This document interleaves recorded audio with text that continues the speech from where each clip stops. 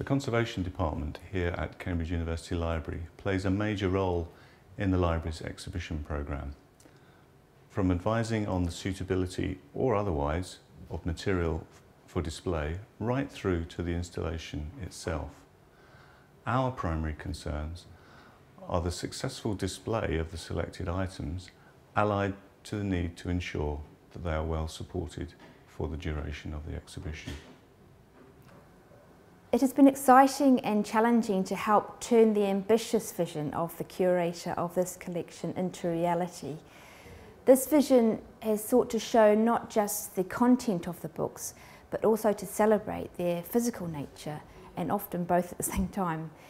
As conservators, our primary concern in this, as with all exhibitions, is the safety of the objects. We therefore offer advice at the beginning of an exhibition on every item intended for display. We look at their condition and physical needs, as well as what the curator would like the viewer to see. We then discuss with the curator what he or she would like to communicate in each exhibition case, and look at display options together.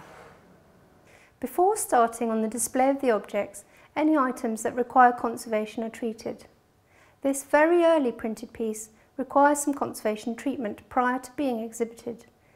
It was made not as a work of art, but to be displayed on a wall relaying information to the public, like a poster.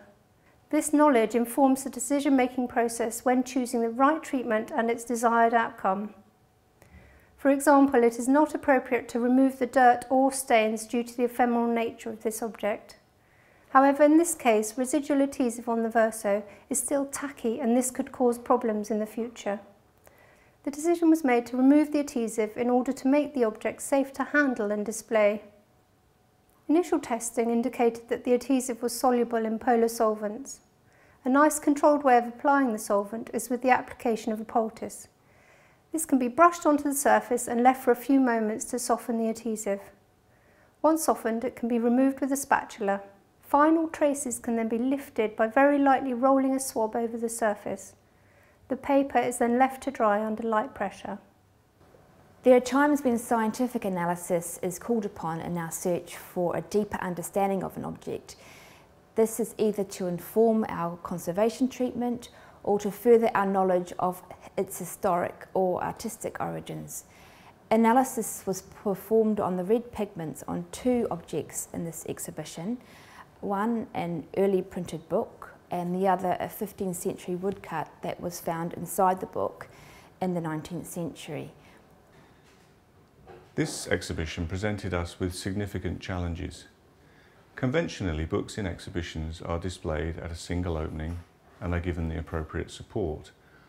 However, the curators of this exhibition wanted to show a significant number of the books, displaying both openings, sometimes multiple, and the bindings themselves.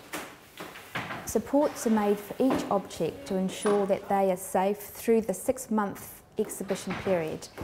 We usually make these out of archival card and support books open as if they are being read horizontally. However, in this exhibition, many have been displayed upright or in a position where both text and binding are on show. This has required the structures to provide a different level and nature of support, and many of them have therefore been made out of perspex to provide the necessary extra strength and rigidity. The conservators have designed them to fit the particular needs of each book, making models on board to ensure that the books will fit exactly, will have the right type and degree of support, and be able to be taken in and out of the perspex structures.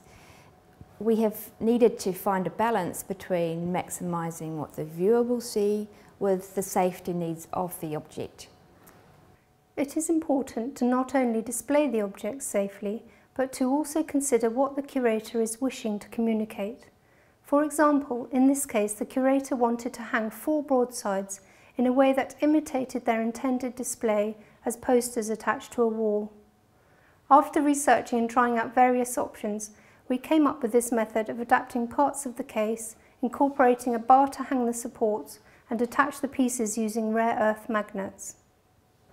Once all practical aspects of the supports of the objects have been dealt with, the final overall display of the case can be addressed.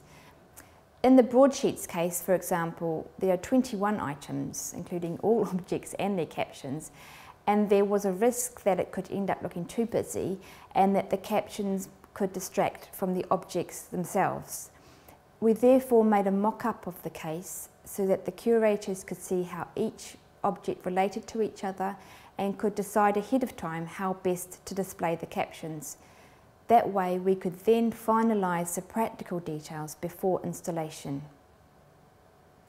Once all items are installed, we then look at the light within each case and any shadows formed within them, making sure that all items can be seen clearly and all captions easily read.